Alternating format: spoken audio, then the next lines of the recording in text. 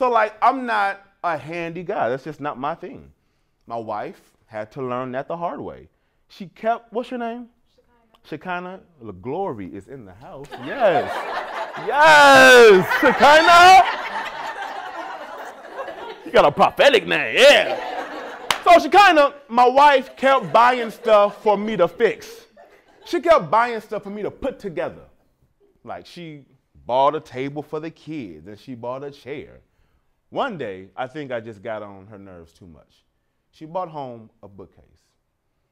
She set the bookcase in the living room and she said, babe, like, I want you to put this bookcase together because I want to use it for the kids' books. I was like, okay. In my head, I'm not putting this together. You know me. We've been married for 7 years now. Stop bringing stuff home for me to put together because I'm not going to put it together. So it sat there for 3 months. In fact, it sat there so long that I moved it to the closet because it got in my way. Like, I just wanted to move it out the way. And so she comes downstairs one day, and she my wife is very extra and very dramatic. She went to Emerson, the School of the Visual and Performing Arts. So she thinks she's an actress. Avery, can you hand me a water? Or just toss it up this way? So she thinks that she's an actress. So she comes downstairs looking, and she says, babe, where's the bookshelf? Just toss it to me. I said, it's in the closet. You didn't put it together yet? I asked you like 3 months ago to do it. I hate it when she does like, oh. There's a universal language. Like, if I was not married to a black woman, I wouldn't know what this was. If I wasn't married to a black woman, I wouldn't know what this. I was driving. No lie, listen. I was driving down Broadway, and I looked next to me at the light. I was at a red light, and this girl was like just beating away. I was like, what's wrong with her? She giggled. No lie, my wife looks at me like this. Now I gotta do something. Okay. Hey, I love you. Like, so now, because I'm not good at like, now I gotta compete. Now, okay, now what? I did like a guy move. I hit on the back like, hey, you all right. You know what I'm saying? Like, I didn't know. Now I gotta compete. You know what I'm saying? He did something, and I feel like he knew we were competing because he kept like side-eyeing me from the back. So no lie, he's walking with this girl. He's like, girl, I just want to dance with you. He spin her around. I was like, what? What is happening? What is this? Dancing with the stars? So, okay.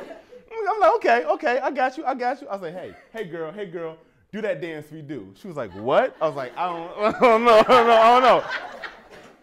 And this is what killed it. He goes to his wife, he stops.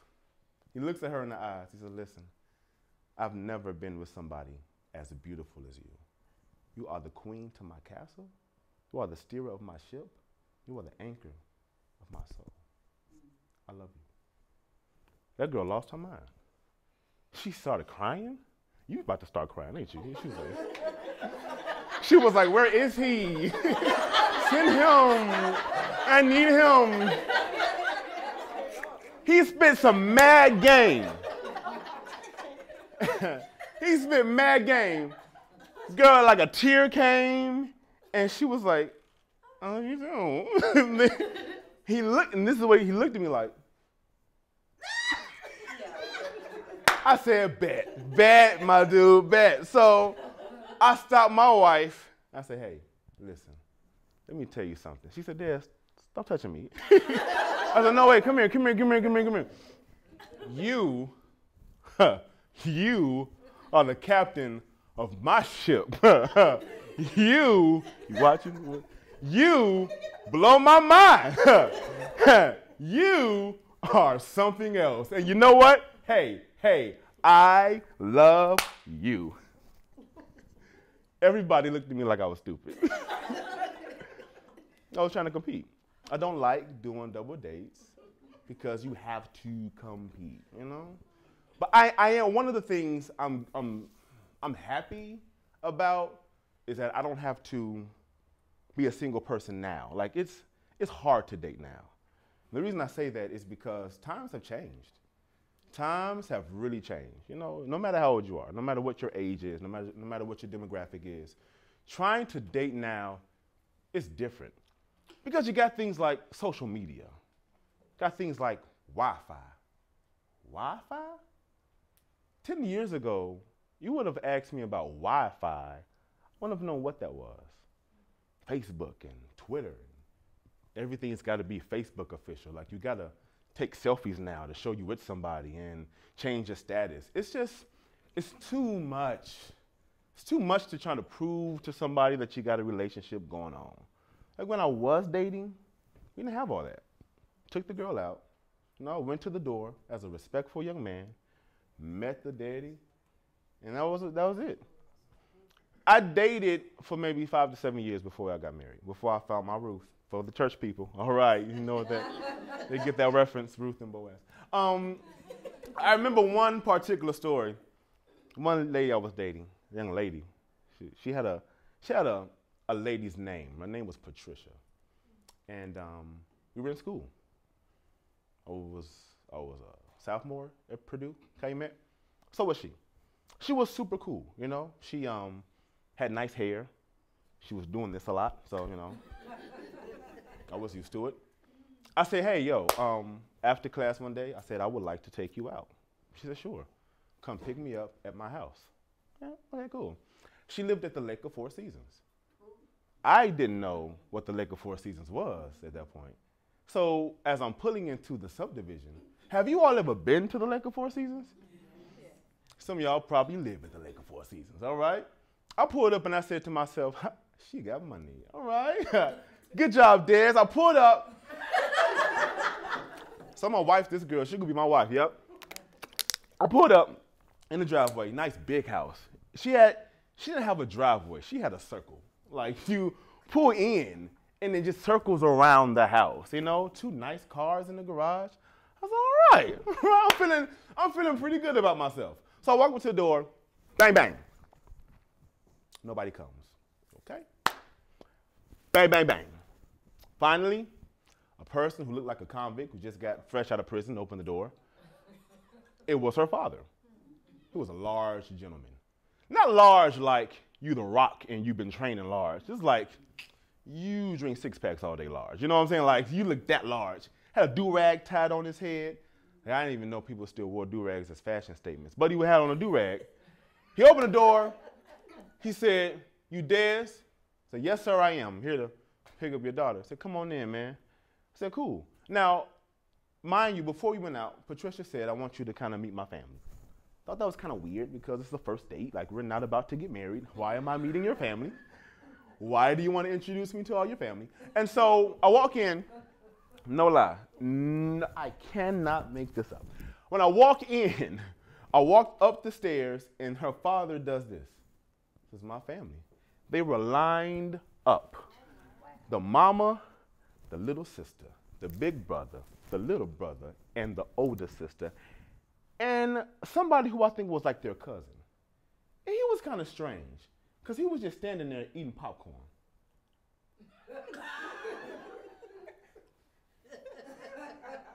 That's all he did.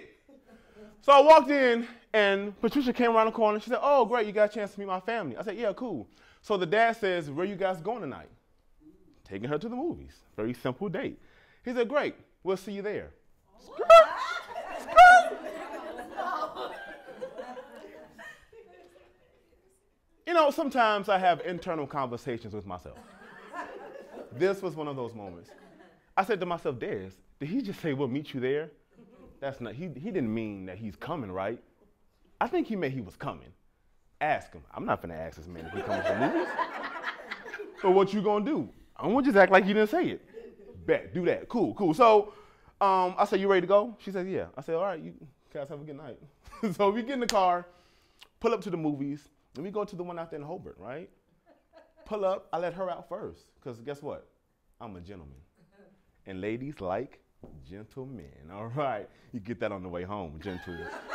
Put the word together.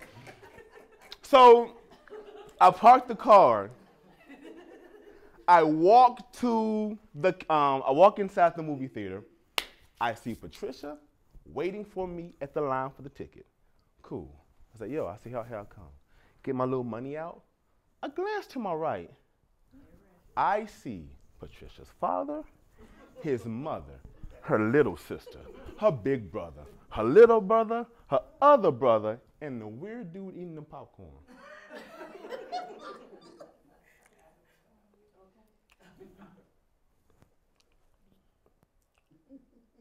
What's up?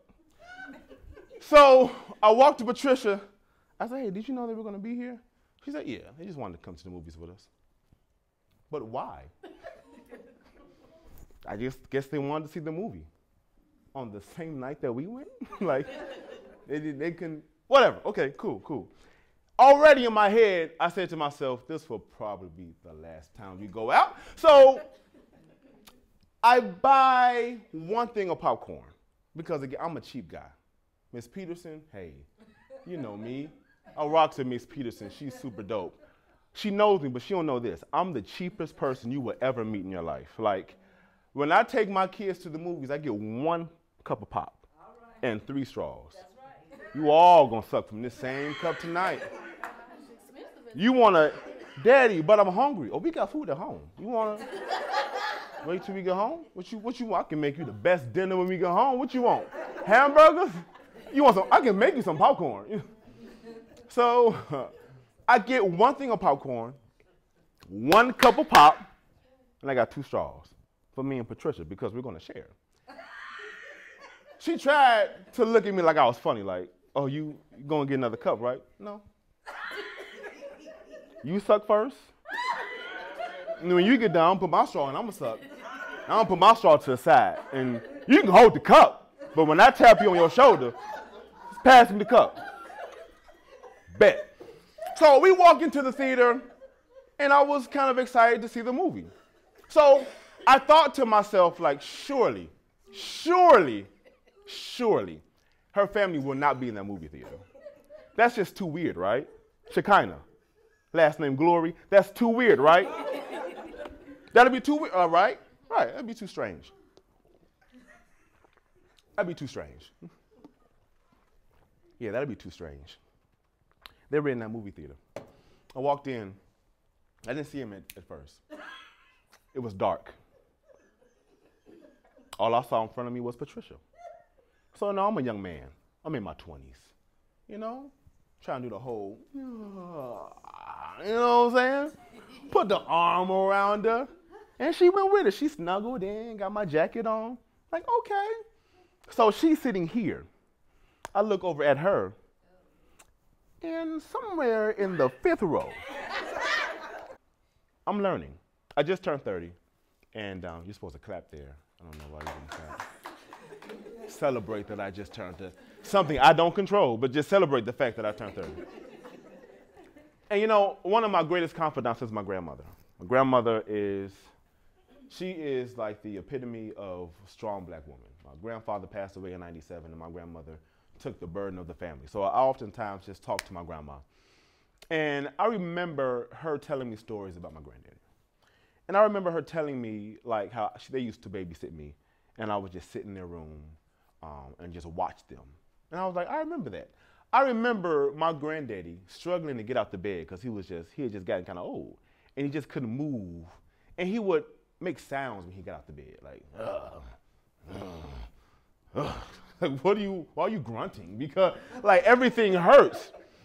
And one day when I got out the bed, I said, everything just started, like after you turn a certain age, everything hurts. I'm just learning with age, your body just kind of, it flips. It gets different.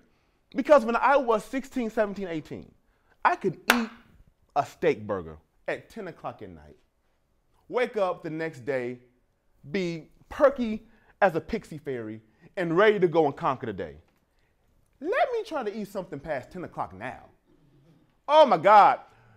When I'm gonna wake up out of my sleep at least 3 times, oh yeah, she said, oh, you ain't experienced this yet. You still young, baby. Let me do that now. I'm gonna gain at least 10 pounds the next day because your body changes. I've had like a pouch for the past year that I just can't get rid of. And it won't go anywhere. Like everything else gets small but this pouch. You can't see it because I got like 2 shirts on. Oh, when I'm at home, I just be staring at that pouch. And it be staring back at me. I'm like, yo, when are you going to leave? It's like, I ain't going nowhere. Like, you know. So I've changed my diet. Like, I've started to eat differently. You think it's funny? You laughing at my pouch? I got a kangaroo pouch right here. It's a whole. I've changed my eating habits because I came up on soul food. I came up on greens with ham in them. I would walk into the kitchen and don't lie, my grandmother would be making pig ears and pig feet, pig snout. Why was I eating the nose of a pig? Like hog head cheese, you know? She still be making it. And I realized to myself, yeah, this is unhealthy. So, because once you turn 30, your fears change. Like when I was younger, I was scared of the boogeyman. When I was younger, I was afraid of like the dark. Now, past 30, I'm scared of diabetes. Like I'm scared of high blood pressure. Like I'm scared of those things. So I had to curb my diet a little bit. You know what I'm saying? Like Thanksgiving is different from me because I'm a pescatarian. Yeah, you know what that is. So a few people over here was like, what is it? Her face is priceless. Her face looked like I just picked up a baby and slapped it. She was like, what's wrong with you? So pescatarian, real quick, means that I don't eat any meat. I only eat fish, but not too much fish because I don't want to get mercury. I eat grains, fruits, and vegetables, and no dairy. Yeah, whenever I tell people, it's like a death just happened in the family. You're like, oh, I'm so sorry to hear that, you know? But they had bacon, everything I wanted, but I couldn't eat it. I like you. What's your name? Geraldine. I like Geraldine's my new friend. Nothing against you. I mean, I just go from. So I couldn't eat everything. All I was able to do, I could have eaten the eggs, but I didn't want to eat the eggs. So I ate a lot of coffee. I drank a lot of coffee. And so at the table, I told the people, they was like, Des, why are you not eating? And in my head, I said, oh, shoot, now I got to tell them. Well, are you on some kind of diet there? I was around some white people, and the white people funny. So you on some kind of diet, huh? hey, Des on a new diet. And you look like you got muscles. Like, no lie, a guy came to me and did this. Hey, I see those muscles. What kind of diet are you on? So I said, I'm a pescatarian. He said, it was 7 people at the table. They said, you're a what?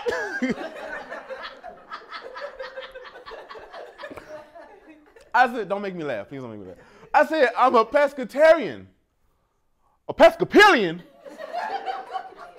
Somebody said, what that is? I said, well, I can't eat meat. I heard somebody across the room yell, hey, you can't eat meat? It's not really a big deal. It's just, well, what can you eat? And God bless their hearts. They tried to help me. I said, well, I can eat fish. You want some? Hey, y'all got some fish in the back? No, you ain't got it. It's okay. It's okay. Well, it's breakfast. That's the best meal of the day. I said, well, listen, I'm going to be okay. You want me to go get you something to eat? Let me go see if they got some fish. Bob, no. Bob, sit down. Sit down. Bob, I'm okay. I'm okay. You sure? I'm sure, Bob. But what else can you eat? Well, I can eat nuts and grains. So you can eat peanuts? Yeah, I can eat peanuts.